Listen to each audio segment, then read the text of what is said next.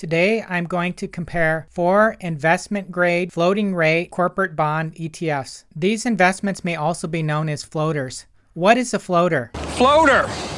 All right, I say we push it out, hope the current carries it down to the next precinct. No, that's not the kind of floater I'm talking about. Okay, let's ask ChatGPT what a floater is.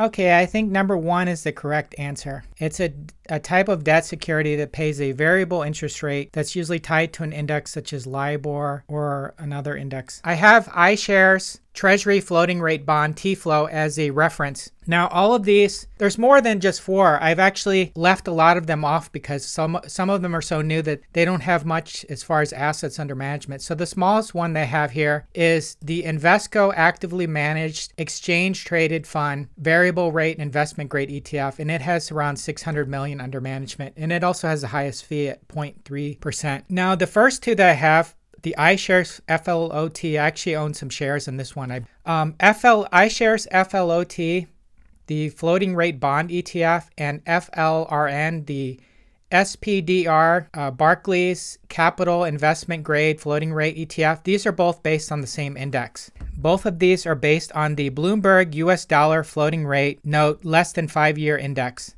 They both have the same 0.15% fee, and they both have quite a bit under assets under management, 2.9 billion and 8.14. FLOT is the larger of the 2. The next one I have is a different index. It's the VanEck investment grade floating rate ETF.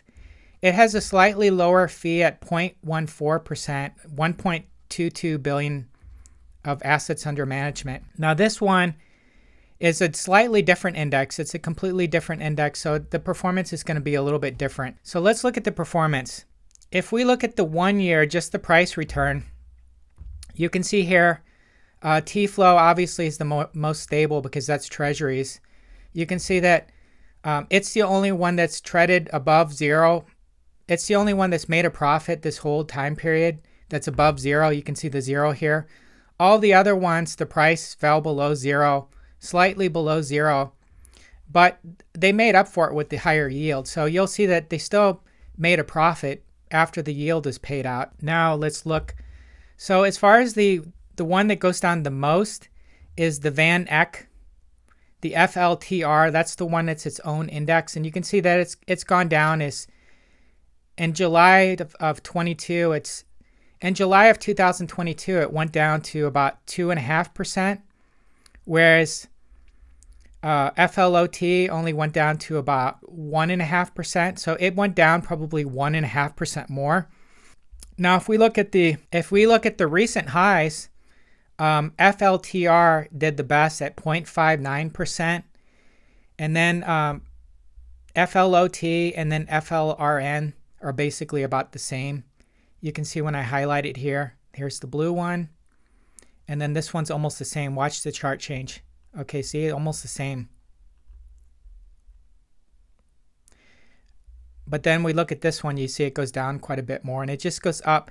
So there appears to be more downside than upside. It goes down, it went down quite a bit more, and it just went up just a little bit. Now, if we look at the third one that I threw in, the VRIG, it's kind of in between. So it didn't go down quite as much as the VanEck FLTR, but it's sort of in between the Bloomberg US dollar floating rate note, these 2 ones, and this one. So it's kind of a compromise, but it does have a much higher fee, which I don't like, and it doesn't have much assets under management. So let's switch now to total return. You'll see that it changes. So everything that's below 0, you'll see that this changes.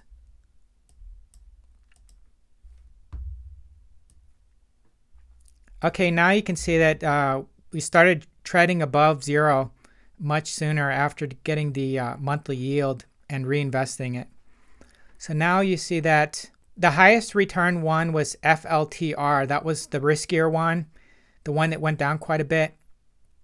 It's 3.73% for the 1 year.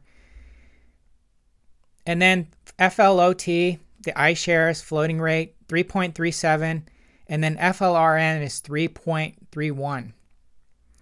And if we look at TFLo, it's more like a straight line. You can see how stable TFLo is, but not as much of a return.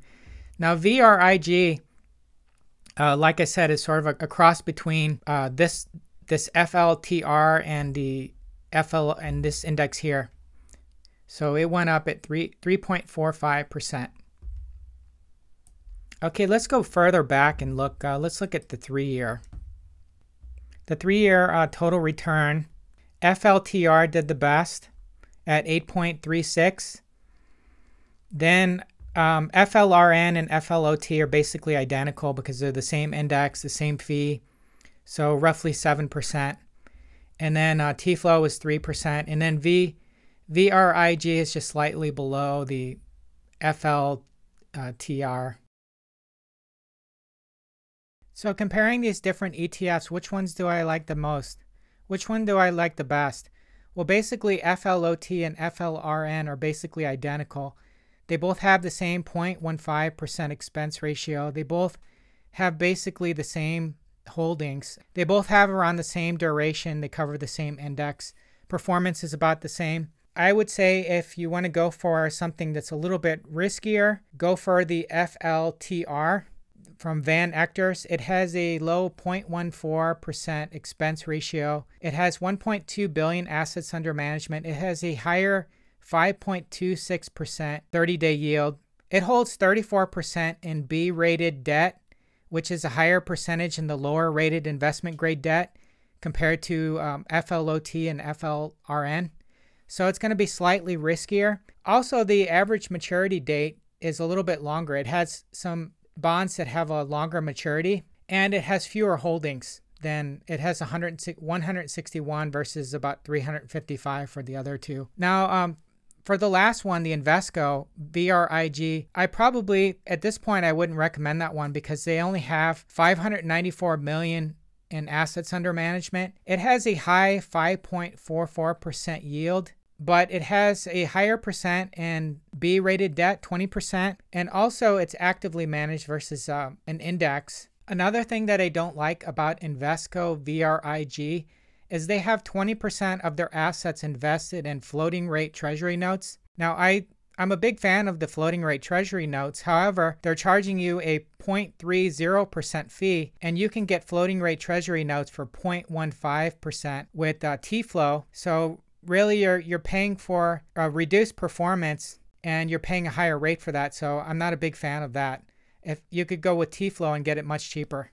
And the duration shows average maturity of 2.3, which is a little bit longer. But when you start looking into it, they have some that are over 15. They have some maturities that are over 15 years, which is quite long. So I would be skeptical if they're going to continue to have such, if the performance will do well over time, especially with the higher fee. So I would probably lean towards FLTR over VRIG. So if you want to have a little bit more risk but higher yield, go for FLTR. Otherwise, it's a toss-up between FLOT and FLRN. That's my review on corporate bond floaters. Make sure to like and subscribe and have a good one. Floater!